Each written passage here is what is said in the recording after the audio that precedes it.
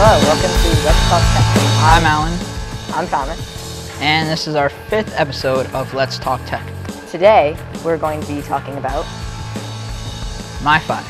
As our first segment, talk about MiFi, what it is. Not too many people have heard of it. Been on some commercials. We're also going to be talking about Microsoft Office 2007. What it is, what comes with it. And we're also going to be talking. What's our third? Sorry. Laptop versus desktop. Oh yeah, well, our third segment will be laptop versus desktop. Okay. What do you think is better? Would you rather carry around a laptop, or would you rather be carrying around a desktop? Yeah. Whatever. Because everybody carries around a desktop now. Anyway, we'll start off with our first segment, MiFi. My personal favorite. I chose it. I love it. Indeed. Okay, MiFi is a wireless Wi-Fi. It's what it says. It's basically a wireless, where it's a wireless for everything that you use. Okay, so imagine your wireless router at your house. Well, your wireless router at your house, in order to plug it in, you have to. Okay, in order to get the wireless from your house, you can connect anything to that wireless. But let's say you are on the road and they have those chips, the USB chips that you plug in your laptop, so you can get any internet anywhere. Well, you can't plug that into a PSP, or you can't plug that into like an iPhone or an iPod Touch or whatever. So you can't do that. So the MiFi is basically, like we said, a wireless, and it's basically at the bottom of the screen right there, and it's that size, and you can hold up to, think it was 10 or 15 devices, and you just connect to it. Yeah, it's like a wireless at your house where there's a signal and you pick it up, but for like traveling, like it's in your pocket and you pick up your PSP, your laptop, etc. I'll explain how this works, because it's the same thing with anything. If you plug the USB port into your laptop, the wireless for the USB port in your laptop, same thing, there's a satellite up in space somewhere that dials in, and it goes down to your MiFi. And it goes down to your MiFi, and your MiFi says, okay, I have the signal, I found the signal. Signal's either weak or strong, it varies on where you go.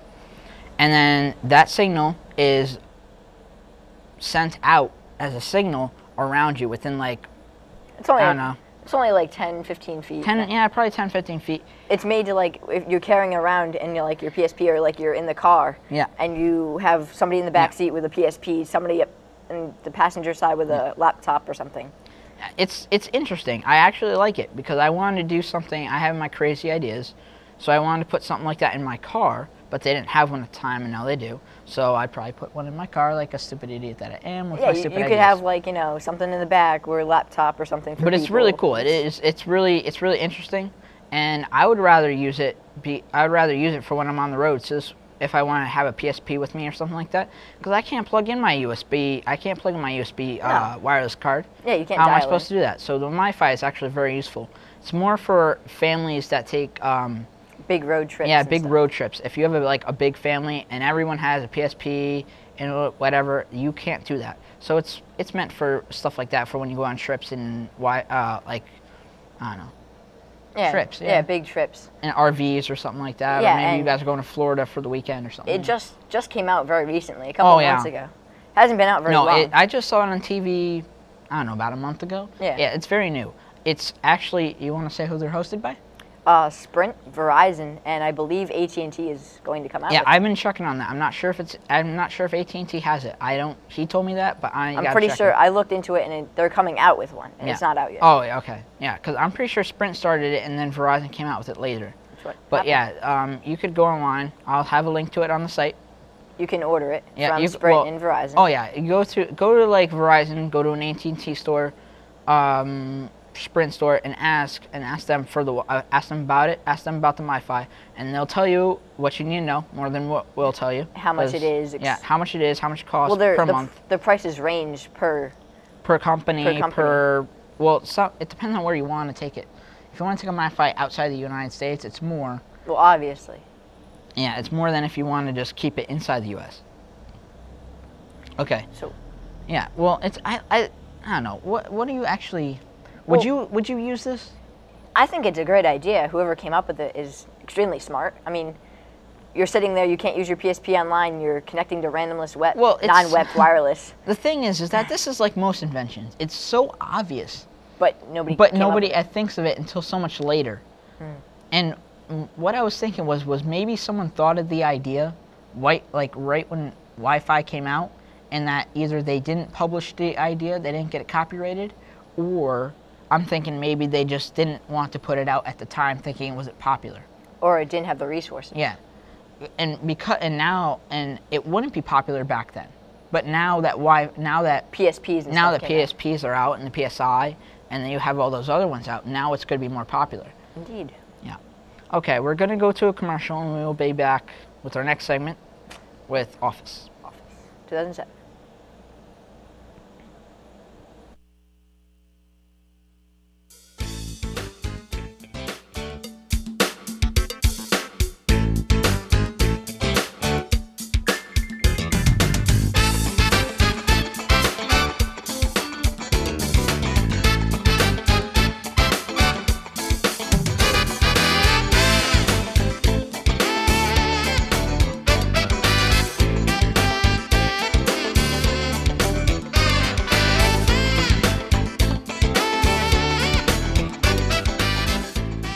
Think this is close to the babe? You think this is close to the babe?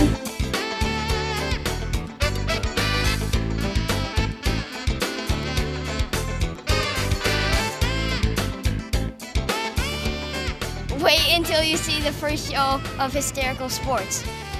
That's close to the babe.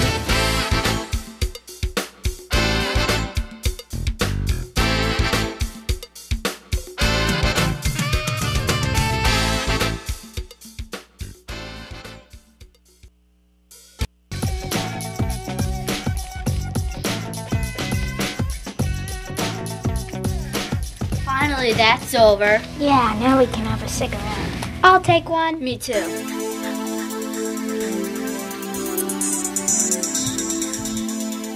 Just because they're models doesn't mean they're role models.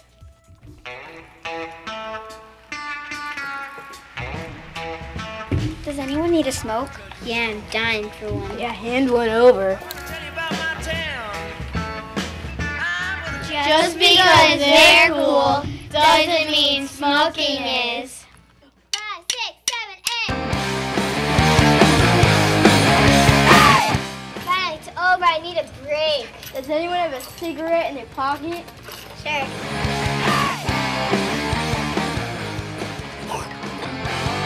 Role models rock. Smoking does not. Troop 60426 says be smart, don't starve. I'm Alan. I'm Thomas. Any confusion? Don't ask me.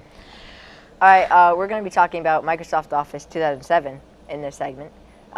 What's it about, and what comes with it. Do you like it? Do you like the older ones, or do you like the newer ones? And what comes with it? What's the new features in it? Okay, well, first of all, I have to say, I didn't like it when it first came out. I wasn't exactly a big fan of it. I thought it was very confusing. The ribbon especially threw me off. We'll explain what the ribbon is later. And everything was kind of confusing with it. And then once I started using it, I realized it's much easier than what I learned, but you have to get used to it. Yeah, like everything is all on the ribbon, which is up at the top. You can see a little symbol. You think it just looks like a symbol, but if you click on it, it drops down to the save as, the print, the file, pretty much. Well, what I found confusing is that I couldn't find the save as section because I didn't know what? Couldn't find the print. We just used shortcuts. Yeah, we couldn't. Well, yeah, we know the shortcuts to Office, so most of them. So we just used the shortcuts, but we couldn't find where the file menu was because there wasn't a file menu anymore. It was the ribbon. So what you had to do is you had to click. There's a let's see, how can I describe it? It's a little symbol at it's like top left corner. Yeah, like a little and circular button.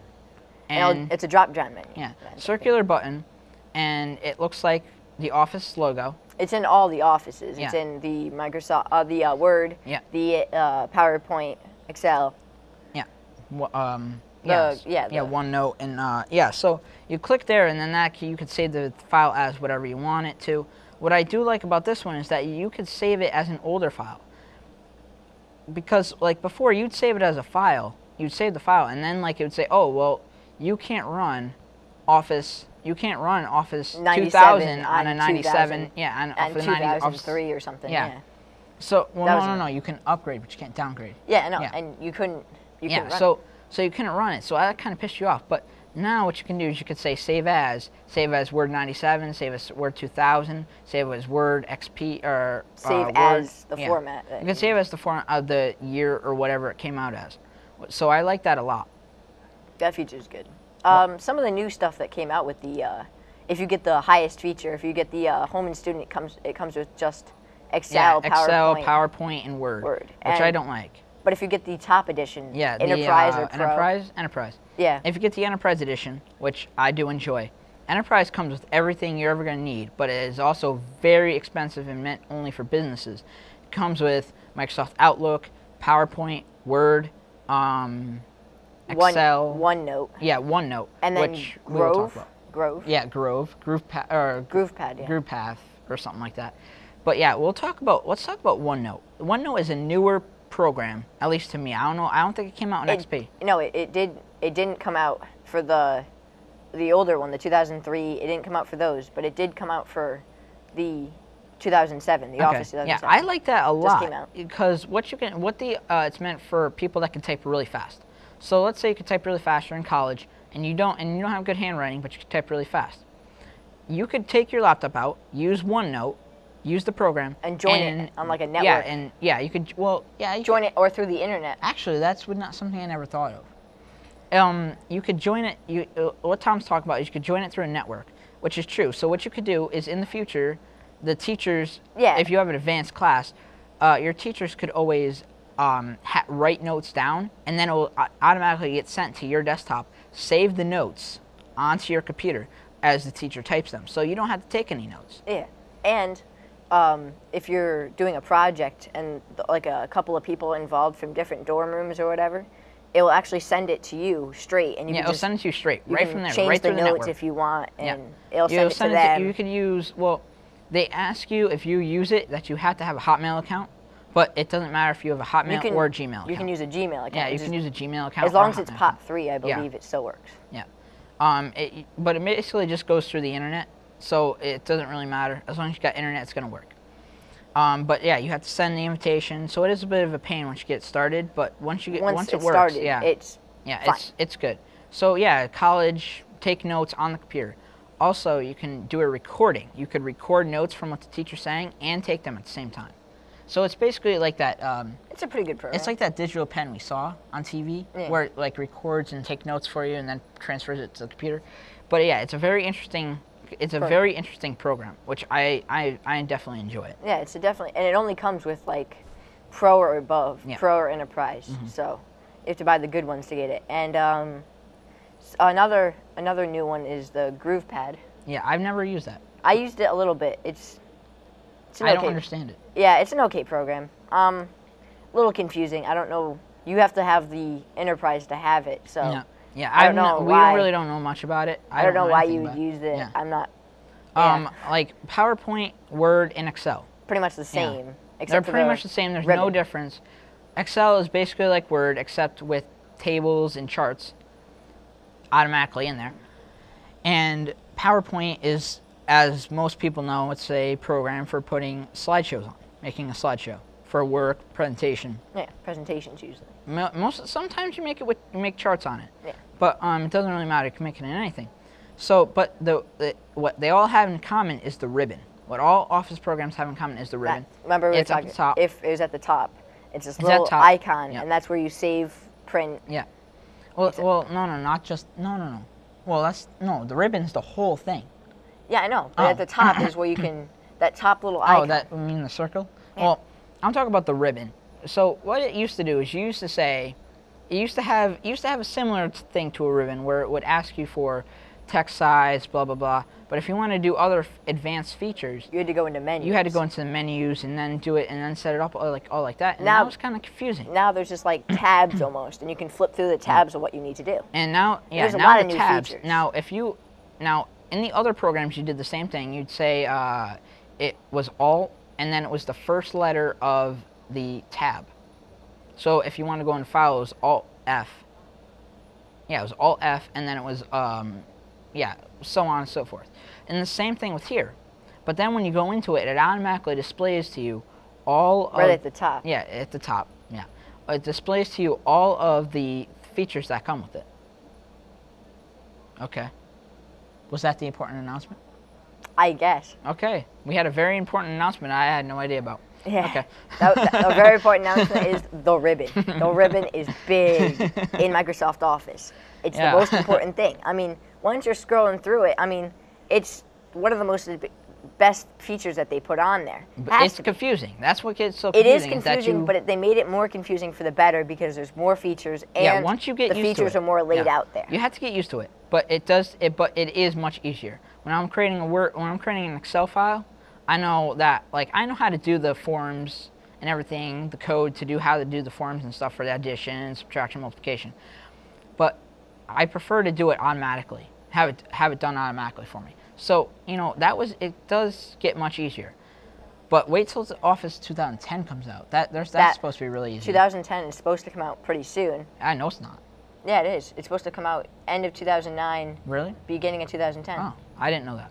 Okay, well we'll talk about that. As soon Couple as- segments, yeah. Yeah, as soon as it comes out or Yeah, so. a couple shows we'll talk about that. Well, probably a little bit before. We should talk about it a little bit before. Anyway, so Office 2007. and another What? big thing is if you have Windows 2000, you cannot use Office Oh 2007. yes. You have- Office 7 it's- only runs on XP. It's XP or above. Yeah, so if you have Office 2000, don't get Office 2007. You have to have XP or above to be running it. So if you have Office, you can go. I don't know. Can you have Office 2003 works on Office 2000. Works on Windows 2000.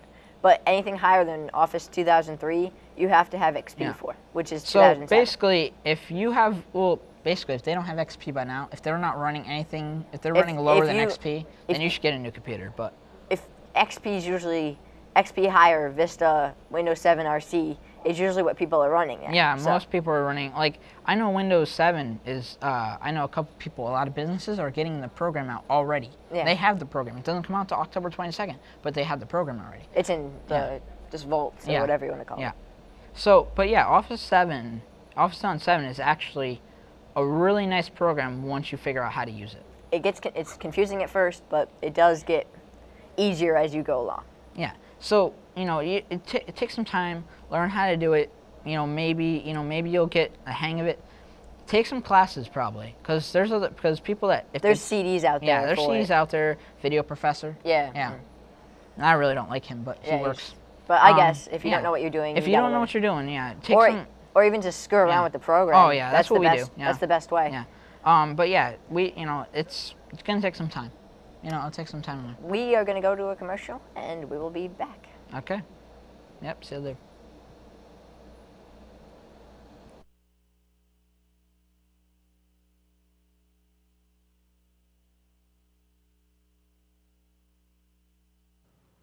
The following is a public service announcement. Hi, I'm John Michael, host of Creation. Today I'd like to talk about recycling. Can we really make a difference? Each year, I use approximately 480 plastic bags from the grocery store.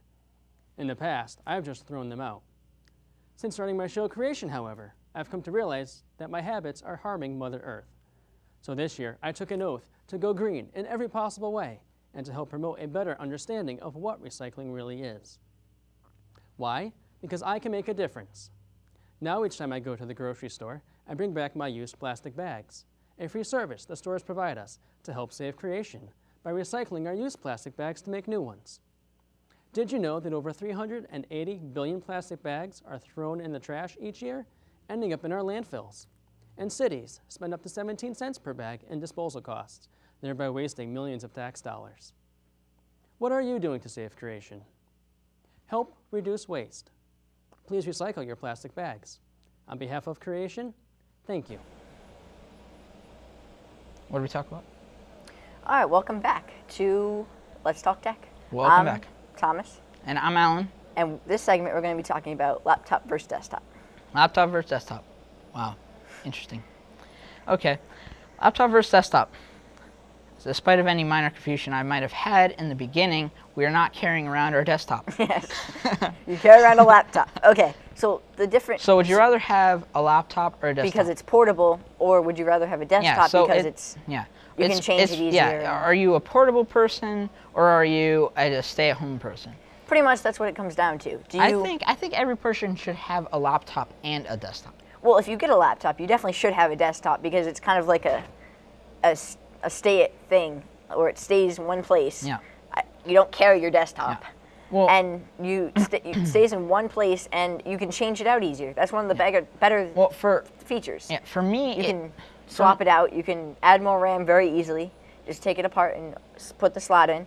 You can change out graphics cards, which Yeah. you can't do on laptops for the most part. well, it's harder. Yeah.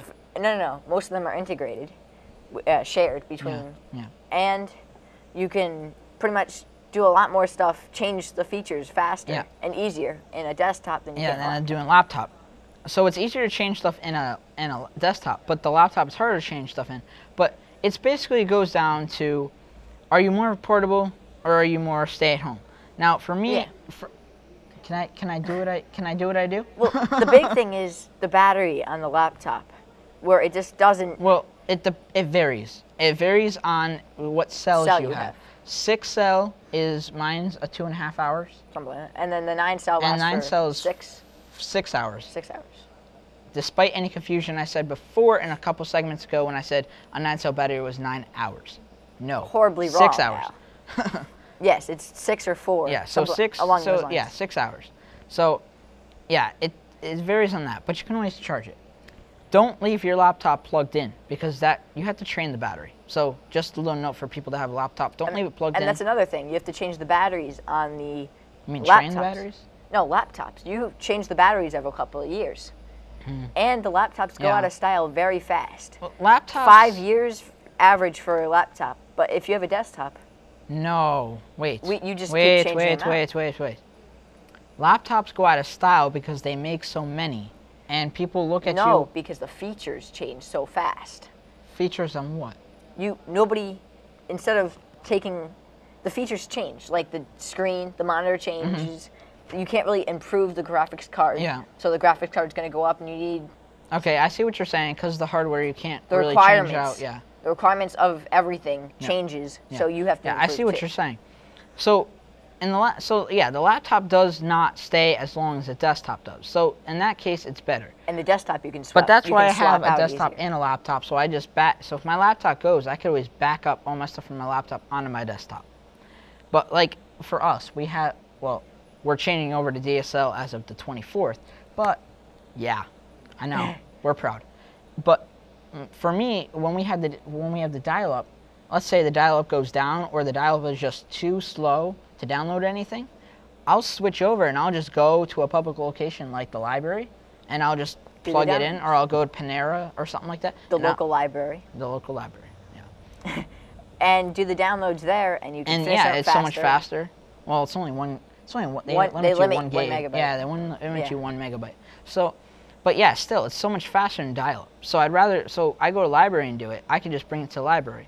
Unlike Desktops. desktop where you have to have that in there. Not unless we use our dish. We got a big dish in the backyard, and you can All right, just. all right, yeah. okay. Thank you, Al. Yeah. Thanks for getting off topic. Yeah, I know, Anyway, but it's so funny. Anyway. pretty much it comes down to the whole laptop and desktop. Which one's better? Really, if you're really mobile, you need a laptop. But if you have a laptop, you need a desktop usually, Yeah. for the most part. Unless you're And it's unless you're a easier. really You big back your businessman, stuff up on that. Not unless you want to back up your stuff on an external hard drive.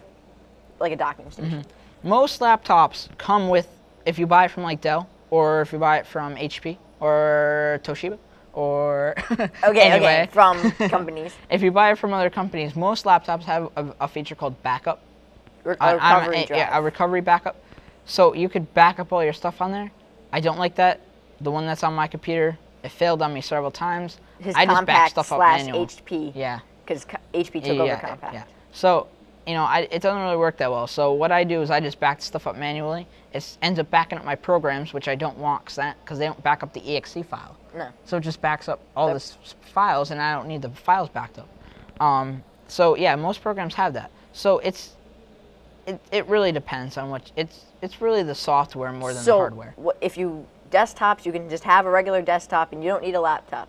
But if you're mobile and you work and you go places very often and you want to use your computer there, you get the desktop and the laptop. That's what I suggest.